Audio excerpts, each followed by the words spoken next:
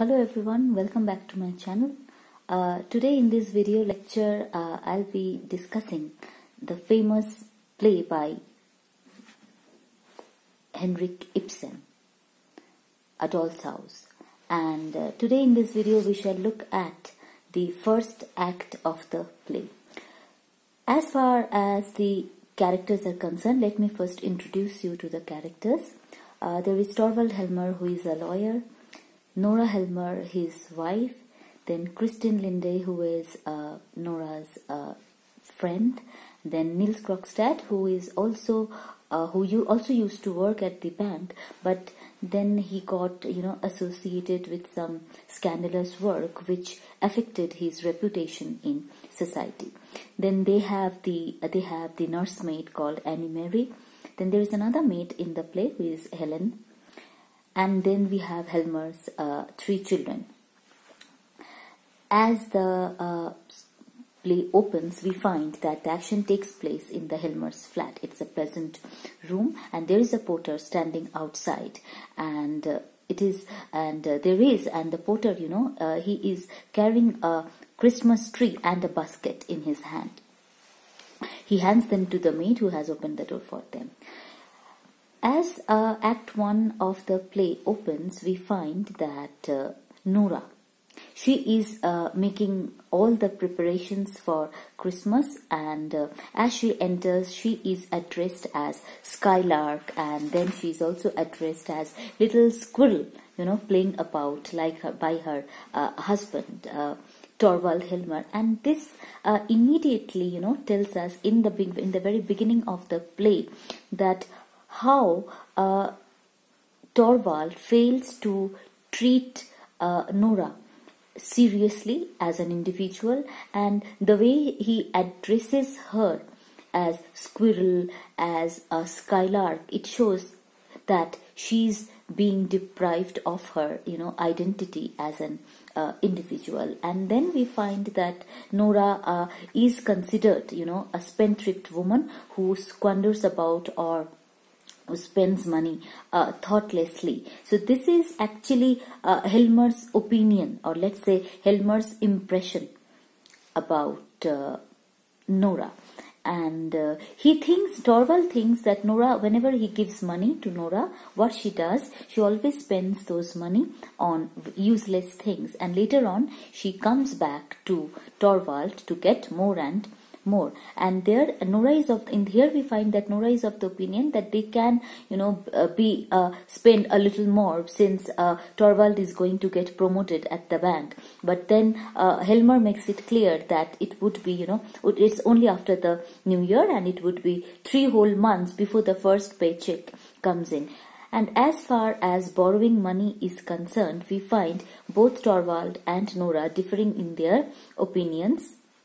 And Helmer says that Nora always has these frivolous ideas. This is actually Helmer's, opinion about women, where he says that Nora, when she says that it's better that they can borrow money anytime, he says that she's simply behaving like a typical woman, because it is like one should not have the foundation of their house, as one shouldn't have borrowed money, as the foundation of their house, because it is something inhibited and something very, very unpleasant.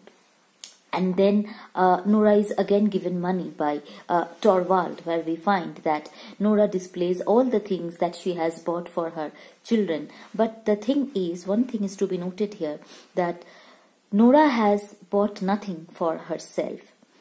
And here we find that Nora is very happy, to perform the role of a wife, to perform the role of a mother. And even the toys that she has bought for her children, it shows like her consciousness about the traditional gender roles. So she says that I have bought a little sword for Ivar. There is a horse and a trumpet for Bob, and a doll for Amy. So here we can see that how even the toys seem to be segregated for children belonging to different genders. And then Helmer asks Nora if she would like to buy something for herself. And Nora, we find that she's not much interested in buying anything for herself. But she tells Helmer that every time Helmer can give her lots and lots of money. So as the play begins, now the readers may have the impression, or it is quite natural for readers, to form this impression about Nora, that she is a woman who is after money. But as the play proceeds, we shall understand that although she is labelled as a spendthrift woman by Torvald, okay, and although she is accused of not being able to save money at all, yet we shall find that Nora is not that insensible a woman as she is made out to be by Torvald. So then he simply, again we find Helmer addressing her as my pretty little pet is very sweet, but it runs away with an awful lot of money. It's incredible how expensive it is for a man to keep such a pet. This is really offensive. Nora is Torvald's life partner, his wife, but here we find Torvald looking upon her as a very expensive pet to be maintained by her husband. And then he says that, and when Nora defends herself saying that no, I save everything I can, so Helmer says that no, you are right there. Yes, you are true that you save everything you can, but the problem is you simply cannot, which means that you are never able to save money. And this is another comment or another remark made by Helmer is also very offensive, because he simply traces, Nora's being a spendthrift woman. He traces it that saying that she has simply, inherited this trait from her father. So he says that just like your father, you are always looking for money. Okay, and wherever you simply lay your hands on it. Okay, but as soon as you have got it, it just seems to slip through your fingers. So here, like all these, remarks made by Torvald tell readers the kind of impression that he has about Nora. Actually, what Torvald Helmer looks for is complete allegiance, or let's say complete obedience from Nora as his wife. Okay, and then we find that Nora has, Nora is fond of eating macarons. Okay, but here we find that Nora's sworn obedience, that she always, tries to appease, or she always tries to please her husband, but behind his back, she eats macarons. So we can say that her sworn obedience is just, a kind of lie or a pretense. And so Nora says here, when she is asked that whether she went to the market, so whether she had eaten macarons or not. So she says, I would never dream of doing anything you did not want to. But as readers, we understand that, we know that it is not true. Ibsen here we find that he uses, the techniques of repetition, because the need for money is repeated everywhere throughout this act, and each character's dialogue, okay, whether it's Helmer's dialogue or Nora's dialogue, we find that it is punctuated with money. So here Helmer says that, Nora, you can't imagine how I am looking forward to this evening, because it's going to be Christmas time. But herein lies the dramatic, irony, because this evening is actually not going to be a pleasant one for them. And Nora says that even she is looking forward to, to enjoying this evening. And then Helmer reminds her of the, last Christmas, because 3 whole weeks, what she did actually, Nora simply shut herself every evening. She locked herself in her room till after midnight, and she used to make flowers because they didn't have enough money to decorate the Christmas tree. So what she used to do, Helmer reminds her that she used to make flowers for decorating the Christmas tree, and all the other beautiful things that she wanted to surprise them with. And this again underlines Nora's concern for the family, as well as the financial problems that they had been undergoing. Ugh, I never felt so bored in all my life, Helmer says that, because Nora kept herself locked in her room. She was busy making flowers. And then Nora says, I wasn't the least bit bored. Now here we can see the difference between the two. While Nora was busy in preparing things which would make her family members, her husband, her children happy, while instead of appreciating or saying that, instead of waiting eagerly, okay, so Helmer says that he simply felt bored. But still we find that Helmer says that yes, I know, poor little Nora, I know what you actually wanted. You wanted for us to have a nice time, so that we could have a nice time.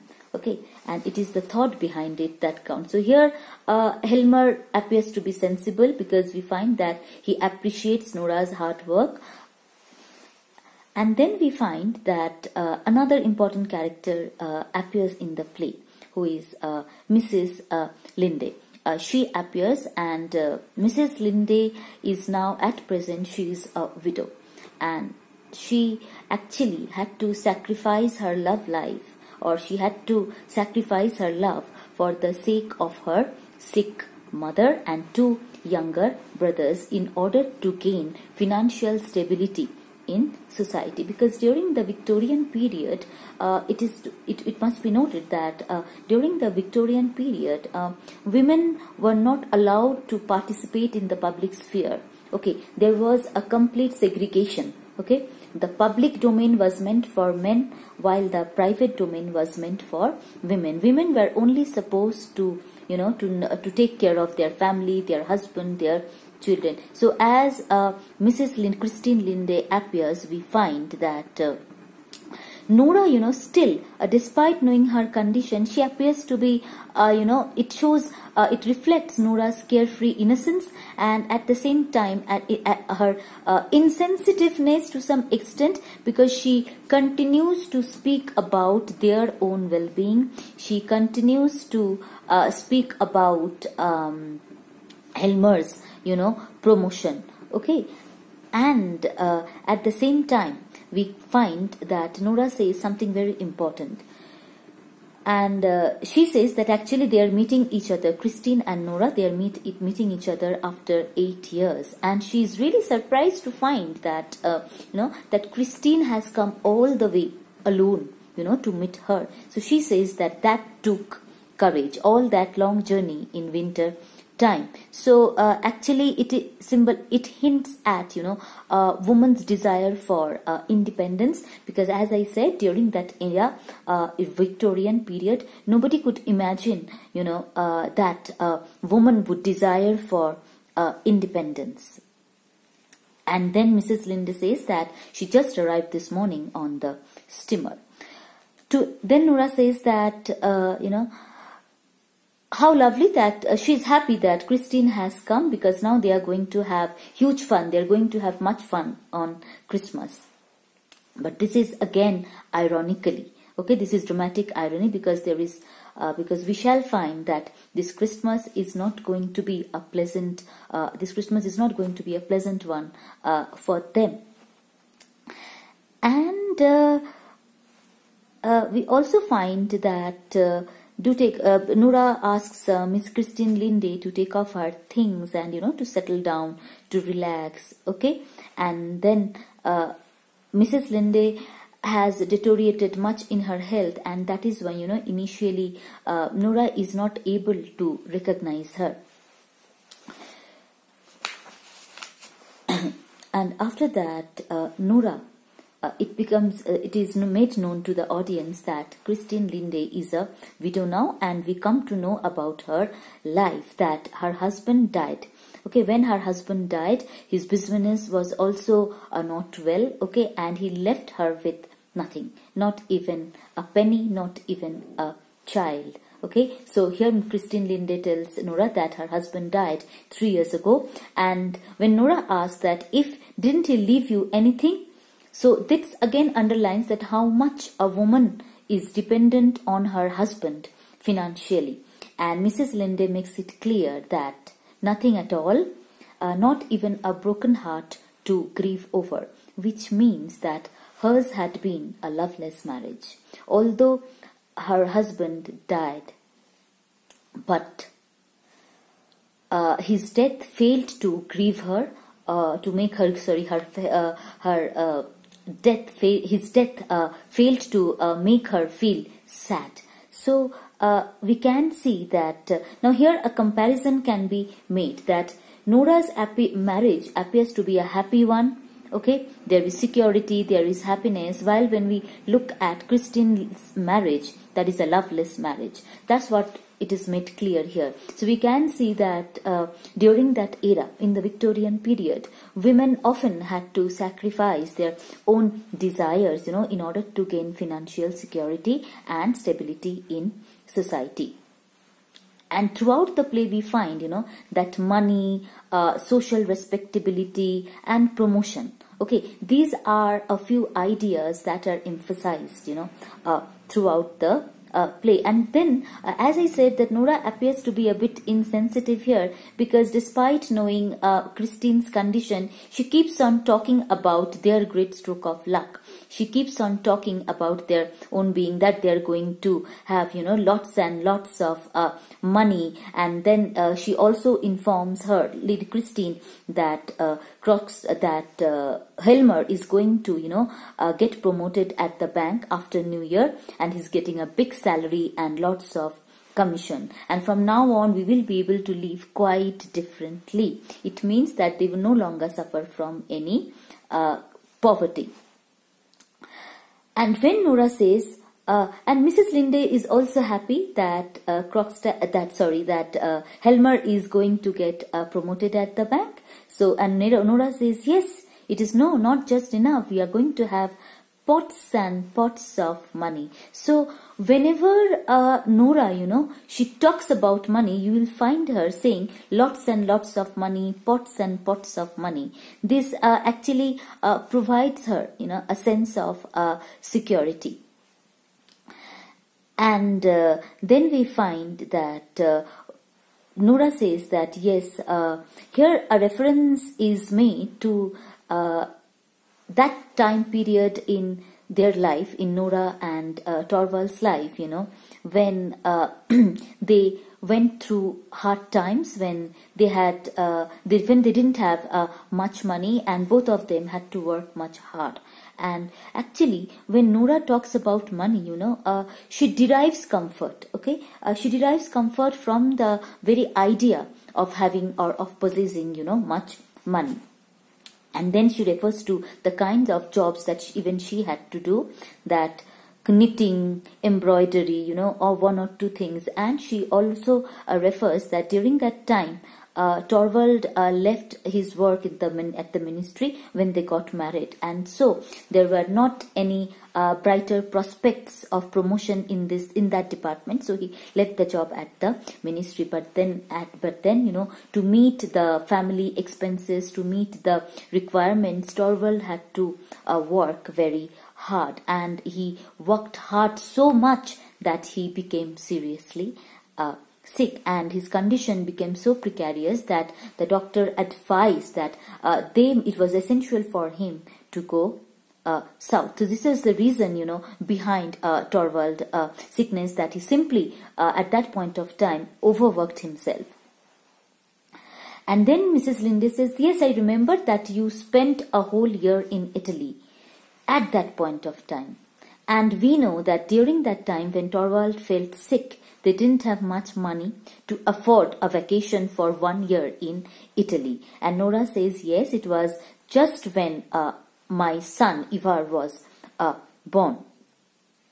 So another, unconventional feature that we come across here is that during that time, women belonging to the middle class were not supposed to work, and it was something very rare, but still Nora had to do it. And she says that yes, it was that trip that saved Torvald's life. And Nora says that $1,200, 4,800 crown, that's a lot of money. So she had to spend this huge sum of money in order to cure her husband. And Christine is really surprised that how come she afforded, and from where did she get the money? So Nora says that we got it from daddy, you see. So Nora is actually lying here, and we can see that this is an act of deceit. So Nora says that, here, do you know, I couldn't even go and look after him. So this point of time when Torvald was sick, even Nora's father was he was lying on his deathbed. So the situation was such that Nora couldn't even go and pay a visit to his father. So she says that that's the saddest thing. I never saw my father again. That was the saddest thing ever that happened in her life, because that has happened to me in all my married life, because after that her father died. And then Mrs. Linde becomes very, very curious, about the money. And later on, and after this, we find that Mrs. Linde questions that if she has got the money from Dr. Rank or not, because Dr. Rank comes now he comes here often to, to check for a medical checkup, for Torvald's medical checkup. And so Nora says that no, Dr. Rank is our best friend, so he often visits our place for to get a regular checkup done for Torvald. And here we can see, Nora's dynamic energy. Why? She says that, isn't it marvelous, wonderful to be alive, to be happy, Christine? Oh, but I should be ashamed of myself, because she feels at the same, she realizes, that she has been talking too much about her happiness, her security, her happy marital life. So actually she's basically, Nora is not an insensitive woman. She's being, here, impolite, but that is very childish. And here we again come to know that what made Mrs. Linde, we come to see the social compulsion on women, because she says that at that point of time when Mrs. Linde got married to an unknown man, my mother was still alive, she was bedridden, she was sick and helpless, and then I had my 2 young brothers to look after as well. I didn't think I would be justified in refusing them. So she had to take care of her family. So for the sake of her family interests, Mrs. Linde had to marry someone. Well, Nora is seen to be completely dependent on Torvald for every little requirement, for every little thing. But when we look at Mrs. Linde, we can see she stands as a sharp contrast. She's courageous, she has the courage to earn on her own, because she alone at that point of time, she alone faced the world, and tried to earn her bread and butter. And now Nora says that, but now what happened? Now after the death of her husband, now even Christine's mother is no longer there. She has died, and even her 2 younger brothers, they have also become dependent or self-dependent. They have grown up. So now Nora says that it must be a great relief for her. But this is very striking here, that although Christine Linde is, depicted or portrayed as an independent, courageous woman who can take care of herself, who can be, self-dependent, self-sufficient, but there is always a need, to live for someone, to have someone in life. So Mrs. Linde says that in reply to Nora's statement that it must be a great relief for her now. She says, nobody to live for anymore. That's why I couldn't stand it any longer being cut off up here there. So she couldn't be all alone. So that's why now she has come to Nora And Mrs. Linde's experience in life, has kind of embittered her, and that's what she points out to Nora, that Nora, that is the worst thing about people in our position. Okay, we become so bitter when you struggle much in your life, when you face much hard times in your life. What happens? We tend to become bitter. Okay, that bitterness, arises in us. So one has nobody to work for, yet one has to be on the lookout all the time. So this is very significant in the sense that Mrs. Linde says that it is very pathetic for someone that one is working, but there is none, to look for or to take care of. And still you have to be on the lookout, look for someone all the time. And life has to go on. And one starts thinking. You become selfish and you begin to think only of yourself. Okay, and Mrs. Linde says that, here we find that as far as Christine Linde is concerned, even she feels the same, that Nora in her life, she has never faced any struggle, she has never faced any hardship in her life. Okay, and so she says that it is very kind of you, Nora, offering to do all this for me, because she says that maybe Torvald might help her in some way, since he is going to have a good position at the bank.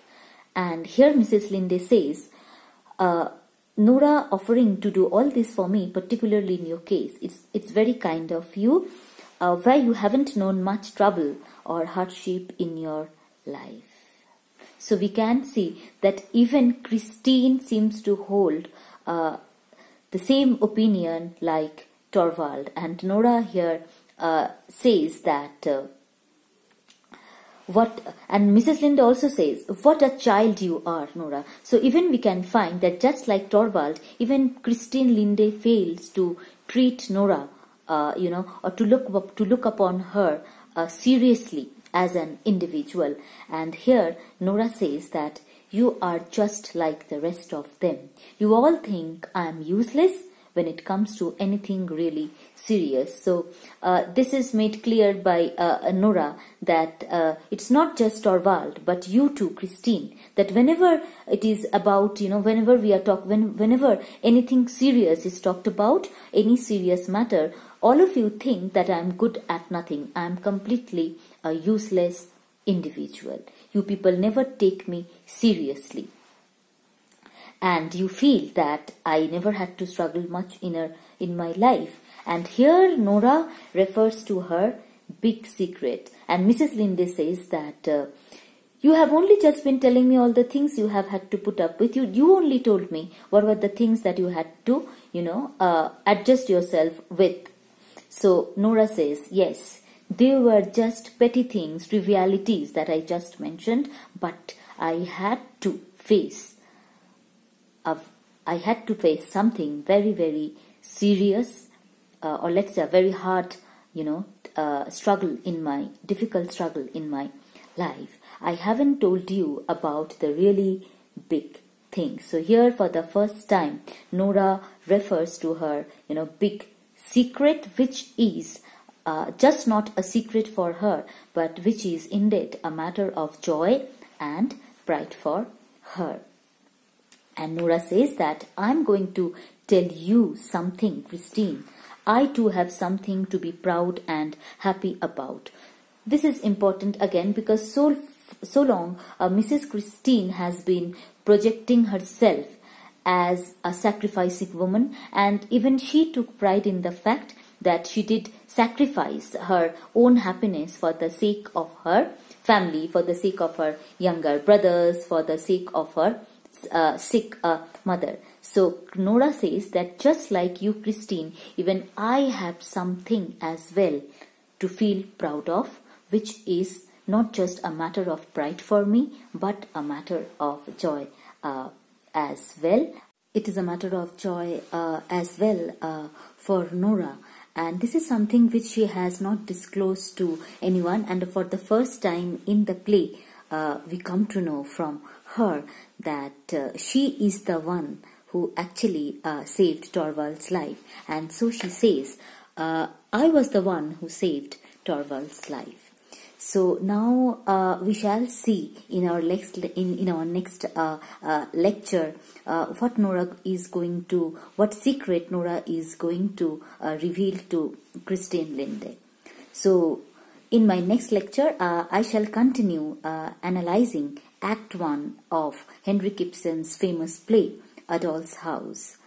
So if you have liked the lecture, if you have been able to understand my explanation, do like, share and subscribe to my channel.